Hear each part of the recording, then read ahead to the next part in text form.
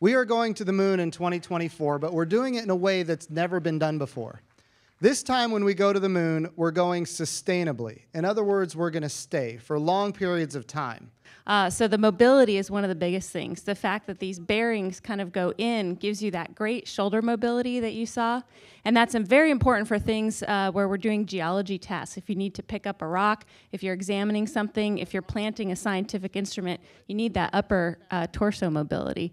In addition, we can walk around in it, and this is pretty important. When we're on ISS, the legs aren't very useful during a spacewalk. We're mostly just floating there. But obviously in the lunar environment, we're going to need to walk around. And the more mobility you have, the more tasks you can get done, the more science you can accomplish, the further you can go. Dustin, tell us about the spacesuit you're wearing and how it's different than the spacesuit that we're going to wear on the surface of the moon. Yes, sir. Good to be here. This suit is the Orion Crew Survival Suit. And so while the mission of that suit is to what we do when we're there, this is the suit that gets us there and gets us home safely.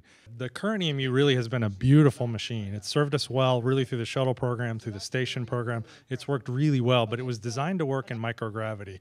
Works great for supporting the space station, but when we go to other destinations, down to the surface of the moon, in orbit around the moon, on the way to Mars, the surface of Mars, we need a different suit. One of the things that's different about this suit is it's designed to be upgradable. A lot of you have looked inside of a computer. There's a device we call a motherboard that allows you to take components off and on as they get upgraded. This suit was designed to work exactly that way.